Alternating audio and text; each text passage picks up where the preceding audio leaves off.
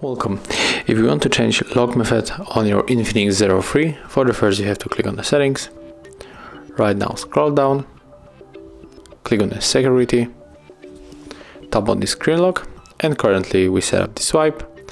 So for example, we can change on the pattern, tap on the no thanks, continue. Now we have to drop your pattern and confirm,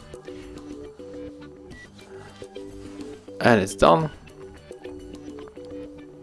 As you can see, we have input the security question. So what is your middle name? My middle name is HardReset.